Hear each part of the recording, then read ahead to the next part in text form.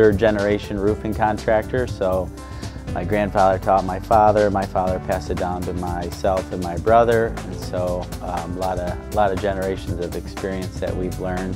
So one of the main things that we try to focus on for the BBB is, we want to be upfront, very honest. Our trade doesn't usually have the best rap for home improvement in general, but roofing especially. So we just really want to build on the fact of trust and quality workmanship. You're really getting what you're paying for. We tell you what we're going to do and we follow through with that, and we don't cut corners. We just really want to do everything complete so you're satisfied and your home's protected for you. I started with a pickup truck that I owned before I even did landscape, and I just had the pickup truck. And I took $1,000 and I bought a mower and a used trailer, and off it went.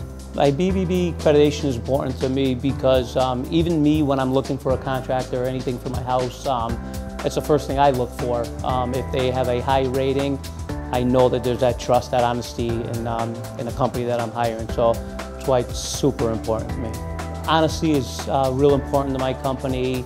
Trust is real important to me. I have current customers now, they don't even ask me for an estimate when I do things. They have that trust in me now. So my first job, I went out there and there was a complaint, so then I went back and I thought about it. And I said, from this day forward, I'm going to listen to the customer's needs. The trust is the big thing. In my company, all those items you mentioned, trust and the other 7 items there, or counting 7 items, that's my business. I go through core values every morning with my men. I go through, I'll put the training every morning. We talk about issues, we talk about safety. Our business is made up of 95% referrals. And again, out of those referrals, we talk about trust.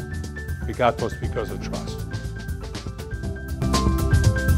I think when customers see BBB, they know we care. It's just kind of a seal of approval. They know that we're willing to go the extra mile. We care about the customer. We have the standards, that we're not going to do any unethical business practices. And not only that, but when they go to the website, they see, that, we happen to have an A+ rating. But if there was it's very transparent. The customers, if there was any complaints, they can see them. We're an on-site mobile shredding service. We go to businesses. Anybody that has confidential information is really a candidate. There's BBB stands for trust, and when they look at that, I think that it's like, oh, they must be trustworthy. They must be ethical and have integrity. So I think it's just kind of a safety, factor that they're associated. If we've gone through the Better Business Bureau accreditation, then we must be a business that they can trust in doing business with. So we're in the electrical industry, but we're really in the business of trust. So we build that trust by trust that we're going to be there to answer the call live whenever you need us. Trust that we're going to be there in our guaranteed appointment windows. Also the trust that when we get there, we're going to treat you the way that you deserve. And then when we're there, you're going to trust that we're going to give you a straightforward, upfront, honest price. And also trust that we're going to do an excellent job. Our BBB accreditation is very important to us because it helps get the message out of what we try so hard to build, and that's trust with our clients that we're going to do the right thing every time.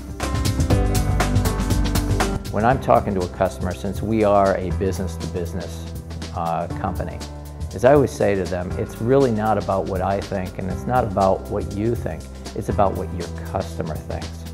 And if we're not there for them when the chips are down, and then who are we?